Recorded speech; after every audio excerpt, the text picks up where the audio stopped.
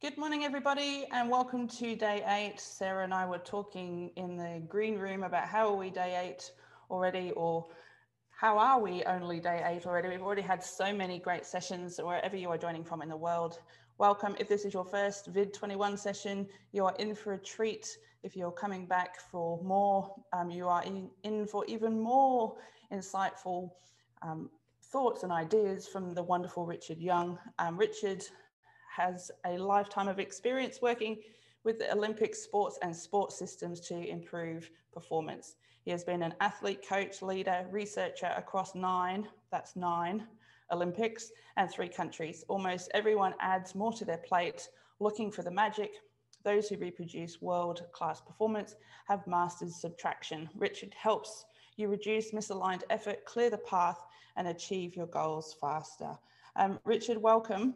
I had to try and do the maths on 9 Olympics, like 9 times 4, and I was just like, how is that even possible? But I can't wait to hear your entire journey and get your insights. So, like, going to 1 Olympics to me just blows my mind. The fact that you've been involved in 9 is insane. So welcome, everybody. Richard, I'm going to hand over to you, and thanks again. Great. Thank you, Julia. Thank you, Sarah. Thanks for the introduction. I know when you do the 9 times 4 math and you think, wow, how old is this guy? And how do you stick at something so long? And but when you've probably like you in your world, you've got timelines and time frames of how you measure kids. That's one way to measure education, one way to measure. But in sport, it's typically an event. So I find I think in 4-year cycles. I plan in 4-year cycles. I operate in 4-year cycles, and might wind my family up. But we approach our family life in 4-year cycles. Okay, what are we doing in this 4? And so it's that micro meso bit. And anyways, thanks for joining, everybody, and those on the recording as well. So really good to be here. And as Julia said, a lot of the Olympics have been, well, all of them have been across different roles. So I've had 6 or 7 different roles in 3 different countries. And I knew I was committed to Olympic stuff pretty early. There was something I found very attractive, even as a kid, watching the whole global festival and everybody coming together, and then the structures that the city's built, and there's problems with that. We got to modernize. There's a whole different talk on, how the Olympics needs to shift. But anyways, the stuff that was attractive early, everybody coming together in one place and fit and ready. And that was always what struck me. How do they arrive fit and ready at this time and this place, and all of them fit and ready? How have they timed that? And so this was where curiosity started as a kid. And for many, high performance is seen as a giant experiment. You're not sure. You enter the experiment, just like how we make decisions in life. You're never sure of the future. But anyways, we're making decisions based on the best evidence we've got. And so my work is to help accelerate that experiment, because I found I spent years fiddling around, experimenting. And I've worked with teams and whole sports that have fiddled around for years, experimenting. And the answer really is pulling back on all the extras, pulling back and getting clear. And so we've got a chance now, because of, all the global impact and drama and tragedy of a lockdown. Everybody in a different position. We have family all over the world. I'm coming to you from New Zealand, Dunedin, New Zealand, but I grew up in Toronto.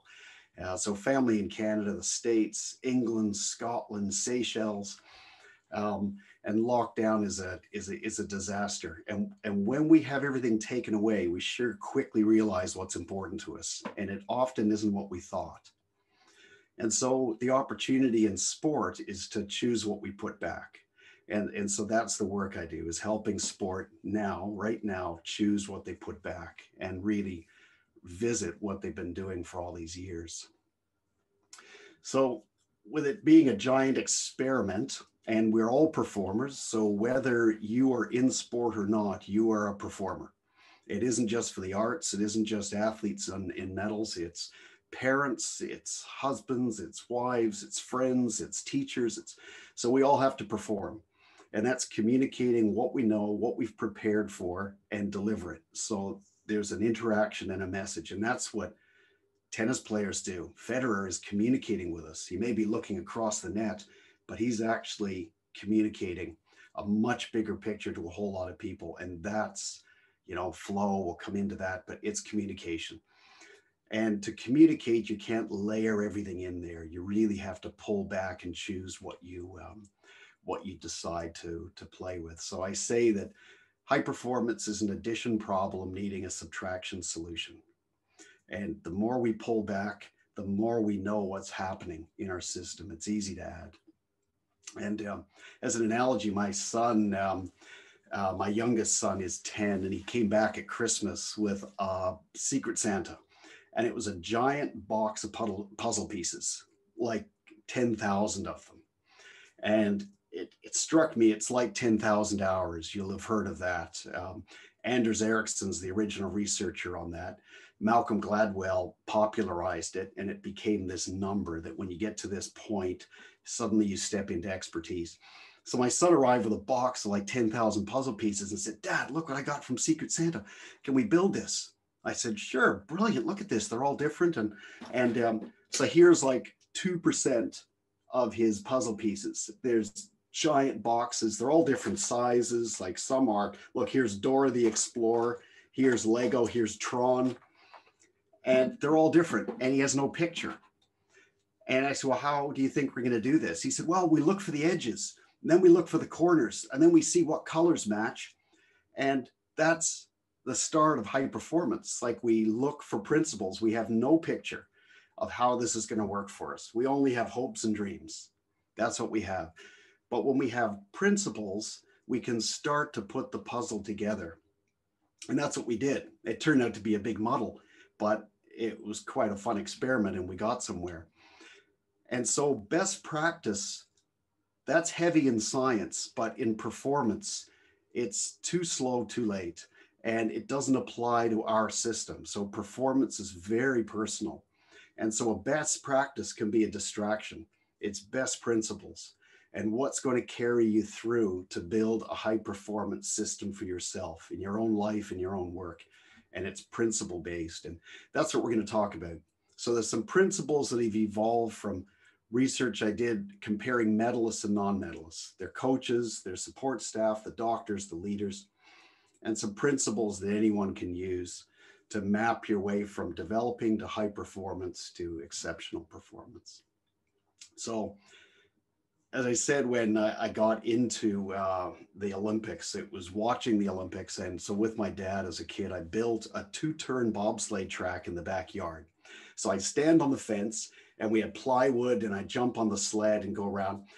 And that's when I was hooked. And so I was on the sport hunt. So it was judo and gymnastics, and I just kept getting beaten up. I was too small and light. And then gymnastics, I was too afraid of the jumps and then we went to England, and my uncle said, "Oh, let's go for a bike ride." And I was about 15, and I said, "Wow, you got a cool bike." He said, "Oh, I was a pro." I said, "Were you?" He said, "I've done 3 Tour de France." I said, "You're kidding." And I thought, this could be it. It might be in my genes. He wasn't actually a marriage uncle, but anyways, I thought, still, there's a link here. And plus, I fell in love with the European setup, the colors, the speed, the tech, all of that. So now I felt I had some kind of expectation that I could maybe be a high performance something or other. And I was really keen on figuring the experiment out. And so to compress it all together, that's what high performance turned out to be for me, was a giant experiment, huge wins and losses and failures and dead ends. And I went heavy tech. I filled my tires up with 200 psi of helium. I drilled out every component because I was committed to weight reduction on my machine. And so I drilled out the seat post. Well, you can imagine what's going to happen. So there wasn't good thinking. I wasn't putting good thinking into my experiment here. And a lot of people in high performance mistake motion for progress. So there's a lot of motion going on, a lot of action. You look around the track, the pool, the sailing venue, lots of motion, but the ones dialed in, you can tell. And this is what struck me, was the ones who were winning repeatedly had a system. And like James Clear, he said in his Atomic Habits book, which came from US military, which came from Greek warriors, that you don't rise to your goals, you fall to the level of your systems. And systems win the game. They win the game. Every high performer has a system. They may not be able to describe it, but they have a system. And so that turned out to be my work, was to make activity and thinking visible. And so then people can see the system they were in, and we can start to make adjustments. So for you evolving your system into high performance, one little thing we want to do is make sure, this isn't just, oh, that was interesting, and then we forget about it and we move on and we keep our motion going. It's action. So performers are action. They're not knowledge experts, they're doing experts. And so for you, I'd probably ask two things. Why are you here? And these questions, awareness and decision, are likely the two ends of the spectrum for why you may be here. Is there something you are thinking through? You may want to capture new information, or is there a decision that may be related to the topic of this? So if you put that on the paper and just make a note, what strikes you for your own awareness in your context, because your system's the winner. Nothing I'm going to say about other systems is going to be the winner. It's how you turn this into your own context. And then decisions. What decisions do you need to make? So I'd make that as a small, even if it's a Post-it note, a couple of things that come from this, then I've done something for you to give you some sort of direction for your own high performance area. So let's just show a couple of slides here, not the title slide. Let's start on how, move the mouse. So when we have enough data on performance like this, so this comes from a group called Gracenote. They're based in Holland. If you want all the performance information on any athlete at any level in the world, this group is capturing it. So every country utilizes their data, which is an advantage because we're all using the same data. It's double check, cross check. Nielsen bought the company. Anyways, 500,000 athletes, over 4 million performances tracked over years. And you can see the difference between the world top 5, who takes the medals at the Olympics.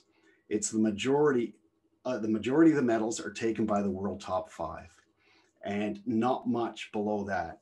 So what that tells you is the medal is won years before, and they are consistently world class. So they haven't just nailed something on the day. They have planned this event. So they may be awarded the medal, but it actually happened years before. And the other thing to look at is the overall system. So across countries and who takes most of the medals. Back in 76, you could have people in the world top 16 who were taking medals. And then top 12, because systems started to integrate. So you remember the Australian Institute, the German Institute, the British started to get things sorted. Now people are starting to integrate knowledge and experience. And then you come to Sydney, and now science and coaching has integrated. And then technology and talent development now become proven components of high performance sport. And now it's the world top 5. And likely this year, they think it'll be the world top 4, take most of the medals. So it's not really a lottery game anymore. You walk in knowing who is likely to do well. And you may have some out of the blues, but it's getting rare and rare. Consistency counts.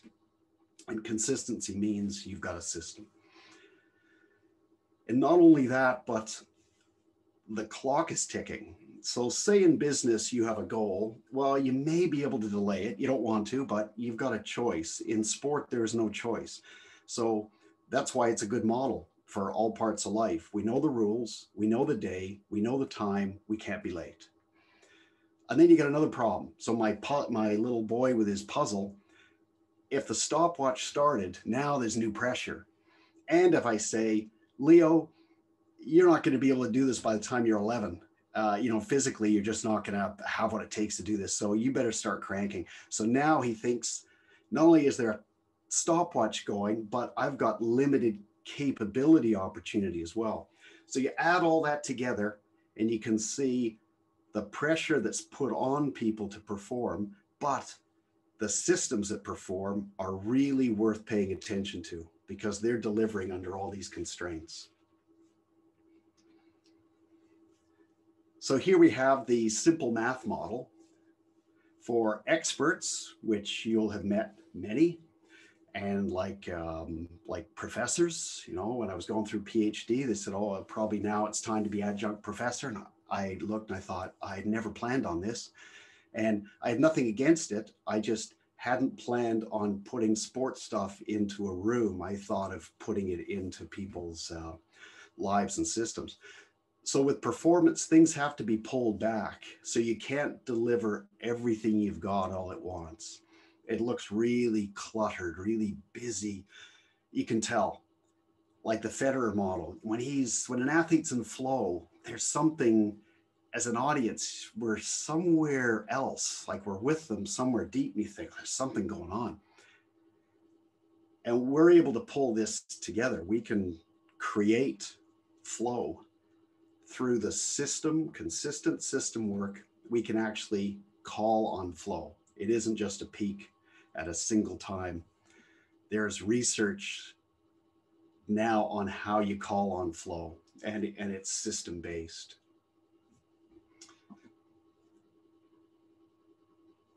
So the point is to declutter. And if we have lots of stuff going on that we're adding in, there's a lot of know what's, and when you're learning something, you know this, you know that, you know this, you know that, then you have to pull back to a know how. And there's the performer coming in. And the link between the two is knowing when and how to say no. And it's like the Jenga game. You might have played that, the little blocks and they're stacking up. And there's the two-way Jenga. So you can build it up. How easy is that? Then you have to start taking things away. And you can see how people look at the tower. Do I go down low? Do I go up high? They're connecting. It's a system game when you start to pull things apart. And that's the analogy for creating a high performance system. It wins when we pull stuff off it. And the faster we can fail something and eliminate it, the better we can move into a tighter place for our high performance system. So we interviewed athletes, and there were 2,000, and 80% of them, we asked 3 questions. What would you keep, start, stop for the next event? And the ones who had repeated a winning performance owned 80% of the stops. But when we looked at the population, they were 5% of the athlete population, and they owned 80% of the stops. I will stop doing this. I will not do this. I won't do that. And the others were in the addition game. So most of them were starting and keeping things in their performance matrix. So when you look across the spectrum, so having interviewed talented young, many of them are young kids, like 10, 12 years old, snowboarders, and how they describe their performance picture is very simple. So I wouldn't say they're low performers like this graph indicates, but they're more new performers. It's very simple. So I get to the venue. I love to jump. I do this. I try to cut back on KFC. They've got very simple little rules. And then you get to the high end, and oh yeah, this person works. Tried Pilates, doesn't work. This works perfectly. I've got this person in my, the routine is like this. I need 3 months at altitude. And very simple. And then you get to the middle, and it is busy. This whole middle part is the busy middle. This is the land of opportunity in high performance. And it's not just a population opportunity, it's an individual opportunity. Because expertise is contextual. So you put a virtuoso violinist into a sailboat with no training, there is no virtuoso in that boat. So we have average and we've got low all over us. And we can't pretend we're high. Nobody is. There's no superheroes. Out of all the interviews, all this time, the Olympics, there is no superhuman who produces a repeat medal. Nobody. It's not talent. So some of them have come through what they didn't have. They've actually maximized a weakness and turned it into a strength.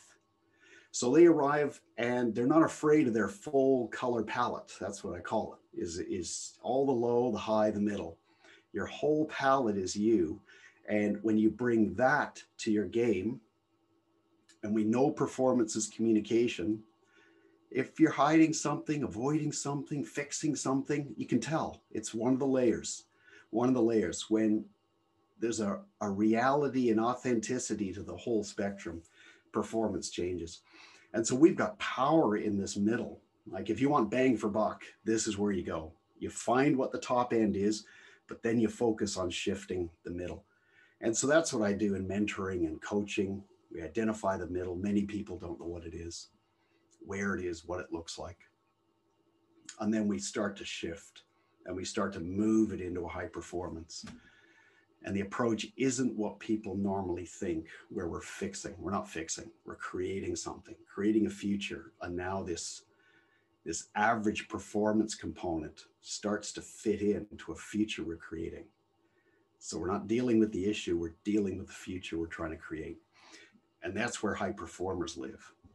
They live in this creation component. So we all have some of this. We all have some of the middle.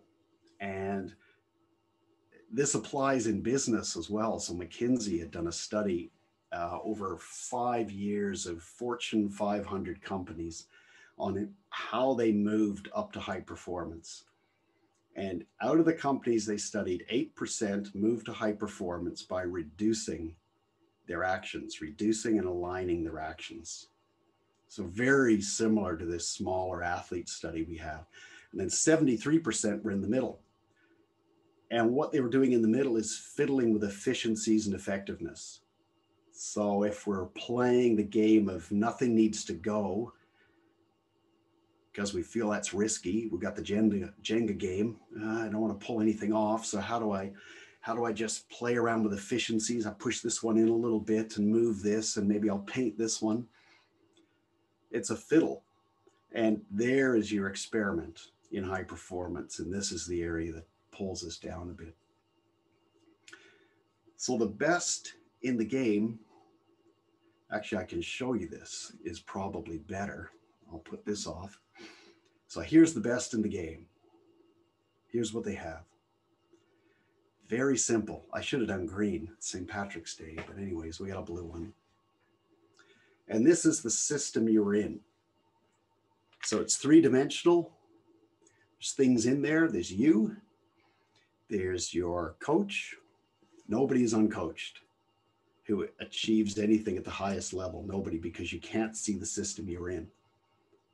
Somebody has to replay it back. Evidence has to play it back, and somebody else watching how it's all working is helping you see this system, play it back, then you can start to optimize it. And that may sound like a bit of a bummer. You can't see the system you're in, but you can't. It's just a factual bummer. You cannot see the system you're in because you're in it. Like the fish can't see the sea. And this is where the opportunity is.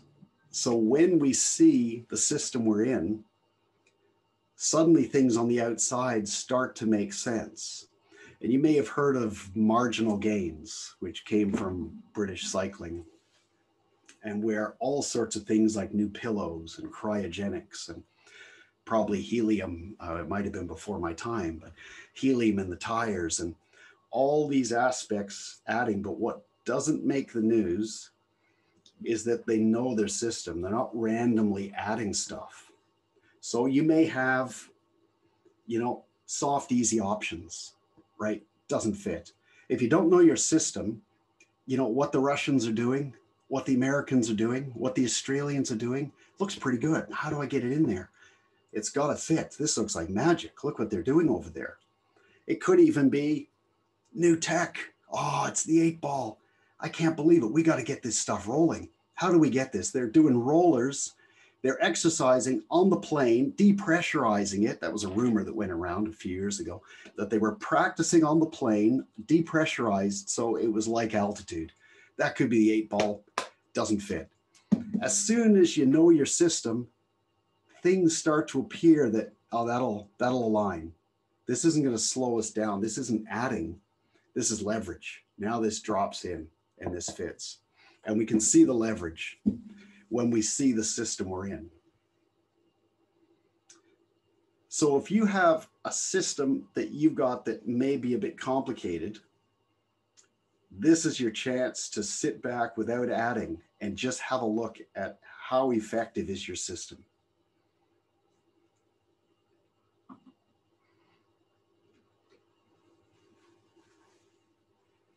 So we're playing in this leverage space, whereas most are in the effectiveness and efficiency space. And as we've come to a point where we're landing on system integration, if anybody has questions, no problem. If you have questions after the fact, later on, that's fine too. You can just pop them in the chat box. If there's anything you want to ask now, I will be asking at the end, what awareness has struck you? So what point may be on your Post-it note for awareness? And what point may be a decision point? Doesn't have to be ironclad decision, but you may be considering a couple of things. And those would be good to hear from you so that you're having a thought of how this context is going to fit your own system. And leverage is where the best teams play. And we talked about the spatial. So this is kind of spatial leverage. So what's in your system is spatial leverage. And there's a timing leverage too. So there's the past, the present, and the future. And the best are operating in this middle part. And part of my previous work was on reviewing the reviews, performance reviews, and they were massive research undertakings. It's all hands on deck in sport when it's a review, particularly if there's a loss. Then there could even be judges and lawyers and everything else. But that isn't effective leverage. This is undermining people and processes. The intention wasn't to lose. It just happened, and it happened just like the medal happened months before. The loss actually happened months before. But getting it in reflection's too late. There's high emotion. People put stories together. You know how our brains work. We connect dots unintentionally, and I figured that out. And all the interviews with athletes that I've done where they've got a very compelling story, but it actually isn't the truth. And we need the truth in high performance, and that's in this middle part. So we have leverage in the box, and we have leverage in the space and time around the box. And that's when we get to this point of a deep simplicity where we're not just culling for the sake of culling, but we're removing the right block on the Jenga tower at the right time. And it is actually lighter, faster, more efficient, and it's easier to spot opportunities when it's like that. And there was an interview with a gold medalist rower, Mahi Drysdale, who won the Olympics twice. He's won the world championships. He set the world record, I think, twice. And he was ill in Beijing. He was expected to medal, but he finished with a bronze. And the interviewer said, "Oh, my, that's really disappointing, isn't it? I guess you're going to have some plans in place on how you can, arrive healthy next time." And he said, "No, I'm just going to train harder so I can win when I'm sick." So you can hear the shift from fixing to creating. So can I arrive healthy? Well, I tried this time, and sure, we're going to learn some lessons, but what if it goes wrong again? What's my leverage point? How about I was so fit, I can win when I'm sick? And there's a high performer with a system behind him. When you've got a system behind you, there's a different mindset, different proof, conviction, we call it. It's mindset on rocket fuel. And that's a system belief component.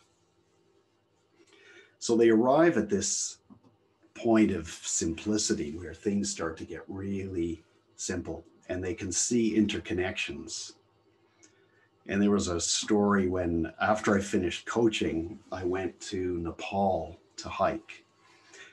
And I was on the plane, and an athlete had sat beside me, and he'd been to the Olympics. And he said, when I finished the Olympics, I came here and I hiked, and I got to a small village, and all the village huts were covered in, they were full of smoke, and the kids were coughing, and everybody had breathing trouble. And, I'm an endurance athlete. I know the power of, good air, clean air. And so I raised money, installed chimneys in every hut.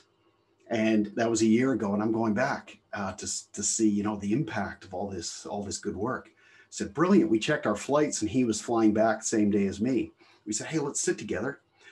So we did. And 6 weeks later, and I said, how'd it go? He said, disaster, absolute disaster. I said, what happened?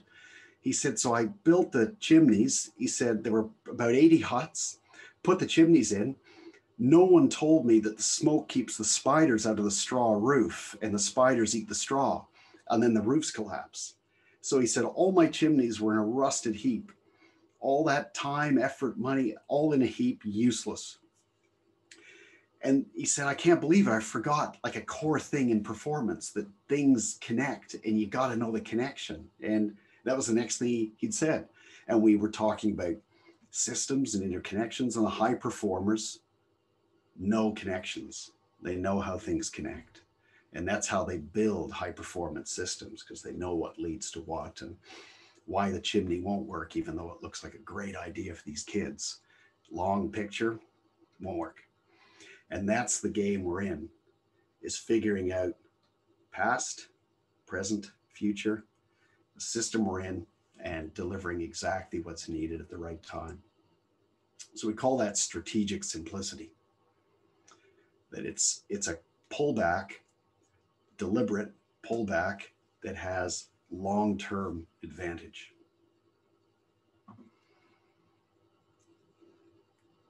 And let's show, I was going to put it on you, but I'll actually draw this out. Yeah, that's going to be better here.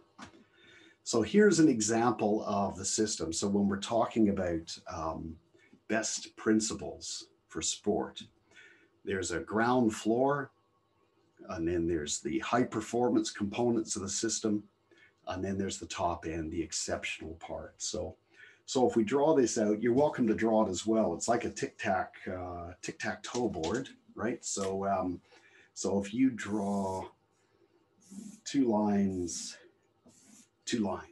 like that, and then when you write this out, then you've got this for good. And you're going to have a little bit of a numbers game on this to see where your system currently stands. And you can use this as a check-in at any time. So first off, we're on the ground floor here.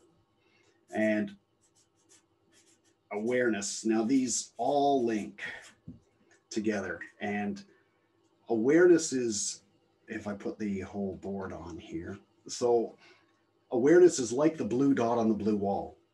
And when we see the system, it's not just us, but it's us and the system. A lot of athletes and performers arrive with self-awareness, but not system awareness. And That's the accelerator. When you see the part, me and it, me and it. And there's the connection with the coach and the support staff. They're talking about the performer and the system they're in. And often only one or the other gets the priority, but it's a balance between the two. So where you are, and you can do a digital decision making. This came from someone called Robert Fritz, he's written some fantastic books around identity. He's a composer in the States, and he's a business strategy consultant. He takes musical composition and the system behind that into business and into performance. And I found some of his work fascinating. So, and he came up with this idea, digital decision making. So +1, -1, getting better, getting worse. That's it. We don't need to know all the details, but for you, is it a +1 or a -1? Getting better, getting worse. If it's staying the same, a 0, if we're into computers, it's either worse or better. Does it supposed to stay the same? That's better. If it's not supposed to stay the same, that's worse. So then we move into truth. And many teams are operating in agreement mode. And that's what the data on all the athletes and the performance reviews have said. Even a performance director for one of the Olympic teams said it's easier to agree than it is to tell the truth. It just calms the water and we perform better. It looks that way, but there's something missing when the truth starts to fall apart. So are you in agreement mode or in rigorous honesty mode? So rigorous honesty or agreement in your work and your partnerships with your system. The other area is the standard. So we need to know where we're heading. And many sports, believe it or not, don't know the standard. There's a lot of recce's, they're called, where there's visits, figure out the water. We did this for Beijing, where we had pollution meters on the top of buildings. We had tidal buoys in the harbor, and they ran for 2 years, sending data back here, just so we could compare against what the government was publishing on heat, humidity, and pollution. And the military, surgical teams, so there are strong recce's, they know where they're going. And it's often an obvious fact that's missed in a system is what's the standard. When you know the standard, you're on a hunting trip. If you don't know it, you're on a fishing trip. So are you on a +1 or a -1? And you can see where these start to line up. Like if we had down here, this is me, the performer. This is us, the team, and this is it, the system. So we'll see what's moving as we move from growth to high performance into exceptional performance. So next in line is we know us in the system, we're honest with each other, we know where we're going, and we're collecting the right evidence. And measurement is key, and we got to know our questions. And where are you? Are you collecting the right evidence, or are you hoping things are coming off? We move over to routine. And here the high performers are deciding, they're making action happen. And the lower performers are ruminating, constant consideration, but there has to be action in high performance. So there's either a ruminating or a deciding. And are we innovative, which can be a problem, or are we stable? Are we always changing, or are we stable? As one Olympic athlete said, my routine is coming home. It's like coming home. Whatever country I'm in, it doesn't matter. It's like coming home.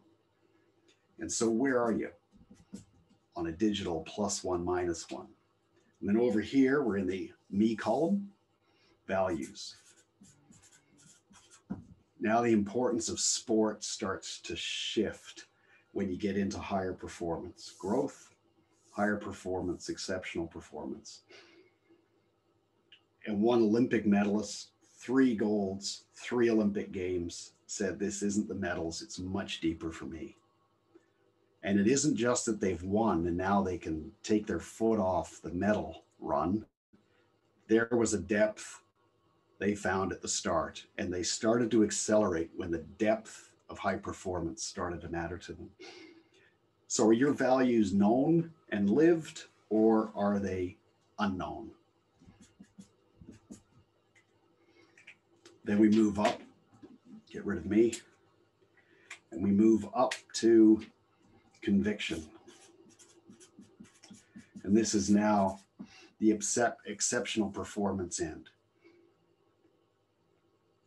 A German cyclist won the Olympics, and I saw him in the walkway under the track, and this was his second gold, another world record. And I knew him quite well. And I said, what do you think's made the difference? Like what's happened for you all this time that's really made the difference? And he said, Überzeugung. And I didn't know what it meant, but I remembered the word. And I went and got the translate. No Google Translate then, but got the translate. It means conviction. And so I was really curious, and I talked to him after, and he said, I've got a system that works. He said, I'm so convinced about the people, the processes, that I know I'm the top, the icing on the top, and I'm completely convinced I am capable because I'm in a system that's capable. That changes everything for you when you're in a capable system. And, you know, if Elon Musk, you go to his house, say, and he's got Post-it notes on his fridge saying, go Elon, you know, you can do it. Come on, today's the day. You'd think, okay, something's missing, right? It looks quite cool. You know, wow, even Elon needs affirmation. But under that hope, there's something missing. Our brain knows if we need to, you know, it's good. There's nothing wrong with that. Nothing wrong. It's the next question down is the leverage. What am I missing that I need Post-it notes on my fridge for? And it's typically evidence. And there was one rower who had medaled and then fell into this anxiety pit in the States. And her training just started to fall apart. And so it was all hands on deck with sports psych and support. But her coach decided to play a different game. Think, well, we've got to train. We know the day, we know the time. It's not debilitating for her. So there are aspects that do need like deep care and attention, but she was safe. She just wasn't performing. And he decided to shift focus into more evidence more often. And so every time he saw her, he'd tell her about her PB. He'd tell her what today's training was like. You know, brilliant. Paulie, like you had no crabs today. Which is when you catch or fantastic technique. You're the leader today in the technique, and real facts, not just pump up facts, but evidence. And she started to climb. And it turned out to be a pattern that he used repeatedly. So instead of fixing anxiety, she was safe. It was just a performance problem. On the spectrum there is this middle average anxiety, pulling her down, pulling her performance down. How do we fix that? And it's about fixing, not fixing, it's about creating. And most in the average are in a land of fixing, and it just keeps adding up and adding up and adding up. And then over here, to left, one is flow. And this is what we can call on: past, present, future, hindsight, foresight, insight, all coming together. Flow is a timing component where we are in the game, deeply in the game. And we feel this connection to something much bigger. And we can call on this when we have a system we believe in a system that's proven to us. And that's where the last one comes in, is creation. And it isn't an oscillation, which is the fixing component. So for instance, the young rower's anxiety, does that need to be fixed? Well, we may be back and forth on a long game here, trying to fix anxiety. What are we trying to create? We're trying to create a performer like Mahe, a winner when he's sick. We're trying to create a performer who's performing when she doesn't believe it. And he turned that into a desired future, and they started to move forward. So he got out of the oscillation track and into the moving forward. So the highest performers are not fixing the present, they're creating the future. And that's where their outlook has shifted. So are you oscillating or are you advancing? And again, on these, it's +1 and -1. Like that.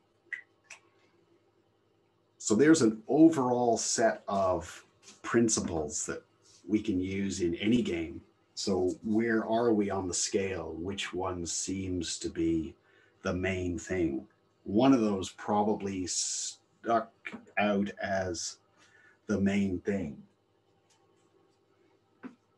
And maybe you could pop in the chat which one looks to be the main thing for you.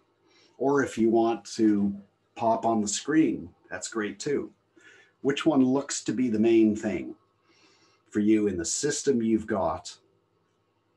Which one is going well, top of the heap, and which one may not be going well, but looks like strong opportunity for you? So if you had a +1 in a name, values or routine or something, and a -1 in a name, routine, strong opportunity after last year. Yep.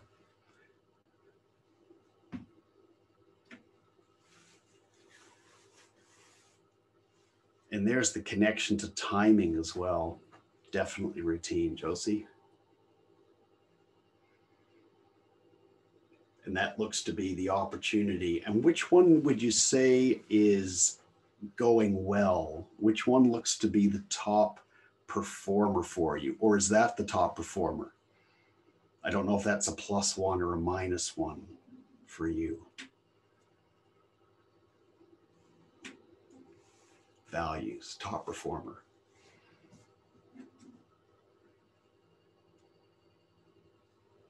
Excellent. So if we're in conviction, yep.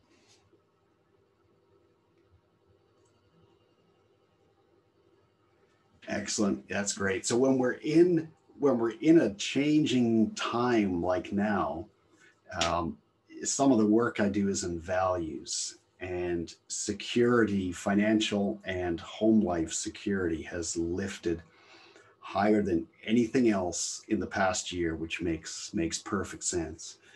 And so when we look at the timing, which is the past, present, future, they all have an impact on which ones are at the top. They're dynamic. So it's like a sound engineer with the equalizer. 50 hertz needs to lift, 30 hertz, we need to pull that down. And so this is a 9-panel equalizer. And so for today, as you've said, so Josie, awareness and values are top performers for you. So that combination, excellent. And so that's in the U phase, which are the areas you can control, which is a high power point in creating your high performance system. That line of me, and you look conviction, values, and routine is core and good. Okay, that's good. So we've got routine 3 times. And so there's a strong analogy in Nautilus when the values and their self-awareness are on, they talk next about routine. So they know where they fit. So I'll just point out that you're on the right track here, like where you happen to be, paying attention to you and where you're moving to is a personal component, and you've got that in shape. So anyways, you can see how this 9-part is a good little equalizer to do some measuring. So I'm going to wrap up there, and if I'll pass it over to Julia for what's happening next, but there's a swag pile that Julia has. So there's 2 white papers on evidence that matters and high performing behaviors that I'll put in there. And but it's been a pleasure to be here, and for Julie and Sarah to organize such a big event over 3 weeks. This has been brilliant, and I've listened to a lot of the sessions. They're fantastic. So a real privilege to be here. Thanks so much, Richard. I'm definitely going to add your session to the list of fantastic sessions. You win the award for the most amount of notes I've taken in a session. It was so insightful. I feel like if we were in a stadium, I would be like cheering you on. Like, that was epic. It was so good. So many great comments. Vanessa said, as a parent of athletes, this is amazing. A model to show them and start working, creating from growth high, exceptional values to conviction, especially. Yeah, I feel like you've just given us 9 years of Olympics in 45 minutes, which is absolutely insane. Sarah's saying, agreed, I'm going to be rewatching this one for sure. So I love your work. I can't wait to see your book come out. And yeah, next time I'm in New Zealand, we're going to go and sit and chew this over some more, because exceptional stuff. So thank you very much, and thanks for the comments, Heidi, Vanessa, Josie, and thanks for organizing, Sarah and Julia. And any questions from people online? Because as I know, like me, I'm the offline watcher guy most of the time. So if anybody has offline questions, no problem.